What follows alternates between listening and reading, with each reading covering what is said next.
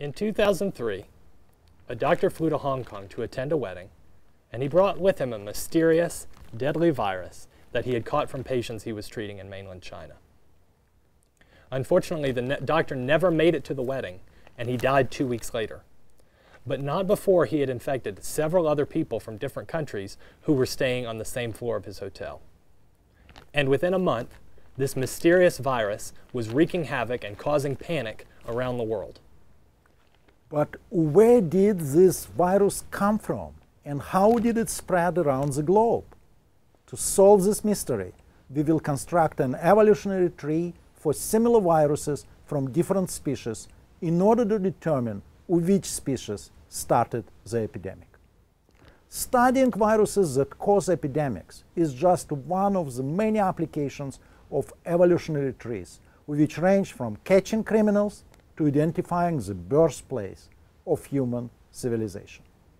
When we construct evolutionary trees, we use the genomes of present-day species to get insight into how these species have evolved from their ancestors. But can we reconstruct the genes and proteins from extinct species? Speaking of extinct species, when I was 7 years old, I saw the movie Jurassic Park, and it made me dream of one day getting to see a real-life dinosaur. Fortunately, I'm not alone. Famous paleontologist Jack Horner has the same dream. And this shared dream of ours took one small step toward reality when, in 2007, Horner and his colleagues identified protein fragments that had miraculously survived in a T-Rex fossil for 68 million years. Because these proteins were very similar to chicken proteins, they presented the first genetic evidence for the hypothesis that birds had evolved from dinosaurs.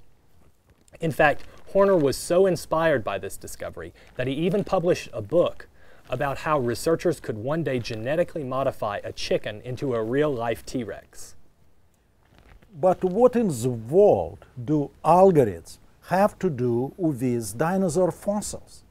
It turned out that since all algorithms for protein sequencing make errors, some scientists, myself included, doubted whether Horner had really found any evidence of T-Rex protein.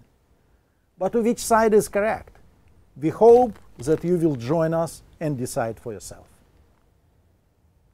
Although these instructors may appear crazy, they are not quite as mad as they look. Dr. Pavel Pevsner is a distinguished professor of computer science at the University of California, San Diego, and a leading authority on bioinformatics. He's dressed this way because he sometimes thinks that he's a sheriff of bioinformatics, a frontier discipline underpinning the digital revolution in biology and personalized medicine. Dr. Philip Campo is an assistant professor of computer science at Carnegie Mellon University. To learn why he is dressed this way, you'll need to take this course or read the textbook, Bioinformatics Algorithms and Active Learning Approach, co-authored by the two speakers.